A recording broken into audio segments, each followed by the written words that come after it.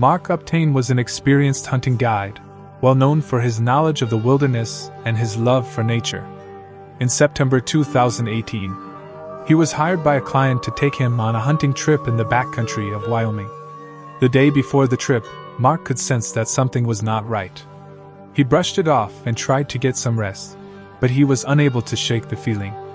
The next day, as they set out on their journey, the pair located the carcass of an elk. As they tried to remove it, the hunting trip quickly turned into a fight for survival, as a massive bear appeared out of nowhere.